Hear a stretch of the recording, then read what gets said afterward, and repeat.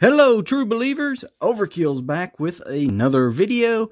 Today we're going to take a look at the brand new Marvel Legends series Joe Fix-It wave, Thunderstrike. And if you followed my channel for a while, you'll know that I'm a huge Thor fan. And I'm trying to build up my Thor shelf and my Thor collection. And this guy was more of a needed to get more than wanted to get in a way. I've never been a huge fan of this character, but he's still needed, and it's still pretty essential for any 90s comic book fan to have this. I know he appeared in comics before the 90s, but early 90s is when it finally kicked in with Thunderstrike.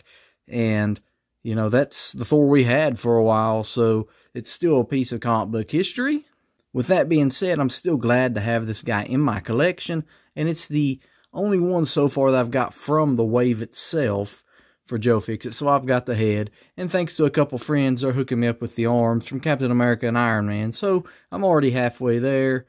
Hopefully I can finish building this guy pretty quick, but we'll see on the package. We do have extra hand. We have the Thunderstrike hammer, the Joe Fix-It head, and Thunderstrike himself. When we span to the side, we see some awesome artwork of Thunderstrike, and I'm sure it's the same on the other side as well. Still pretty nice artwork, I'm digging that.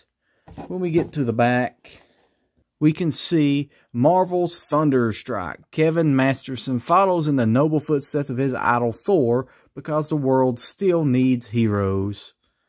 And like I told you, he does have piece number 6, which is the head. And thanks to a couple friends I have, pieces 1 and 2 coming my way. So, halfway there, pretty cool. And it does have some pretty awesome artwork here on the back for the figure posed. I like that. So what we'll do next is go ahead, take him out of the package, and check him out. Here he is in his clamshell, and we can see he has nothing extra, just the stuff that you can see through the window.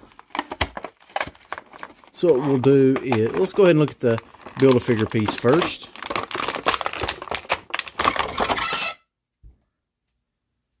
You can see the Joe Fix-It head. Got a couple paint errors on it, but still pretty cool. And I don't have me a Hulk Build-A-Figure yet. The wife has taken all of them so far. So this will kind of be my first one once I get it built. So that will be something to look forward to. And here we have him out of his package. We'll take a close-up look at this guy. Pretty good sculpt and detail work on this guy.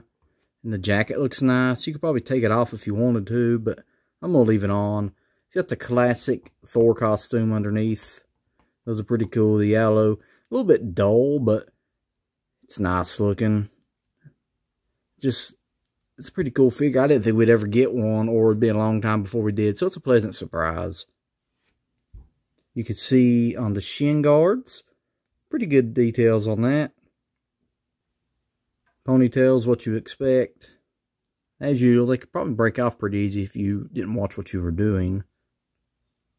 Articulation-wise, that ponytail will hinder it with that jacket some. He can only look up basically none. Down, it's about the same. Either it's really stiff or he's not looking at all. So he has no head movement hardly at all, at least on mine. No wiggle room. You can turn to the jacket itself before you start stressing it. And then he does have no butterfly joint inside. But it allows him to reach forward all the way. And he can go down straight. Can't go up too high. Can't even touch the jacket. Upper bicep cut. Double jointed elbows. And full movement on the hands and wrists because he does have at least one interchangeable hand. His ab crunch here allows him to go about that far because of the jacket. Back that far, not much. And then he should have a waist turn, but maybe the belt hinders it. I don't want to force it. He may not have a waist turn. It doesn't appear that he does, or if it does, it's so stiff it won't move. So there's no, that's the side-to-side action you get, is from the upper part. And can't quite do a split. You can go down about that far. He does have the upper calf cut. double jointed knees. And his foot goes about that far and back about that far. So what we'll do now is take a look at the hands. You can see he has a gripping hand on the right side. That's to hold Thunderstrike. He just kind of got not quite a complete open hand, but you can see it there. You can pop it off. He does have a fist stand you just pop on. So that's pretty cool. Other than that, the only other thing that he comes with is Thunderstrike with the chain on. It's not totally detailed, but it's cool enough looking. Try to get up close without blurring on us. You can see the little marks inside the hammer. And you just put it in like so. A very solid piece overall. Very well detailed. No real cons to it. He's really nice. The apps look great. I mean, it's a little bit off on the arm here, but nothing too major that you can't easily overlook. The sculpt, the head sculpt looks great on him. I think they've done a really good job. He didn't need a lot of extra features. He just needs his hammer. And he's going to be great for my Thor core setup.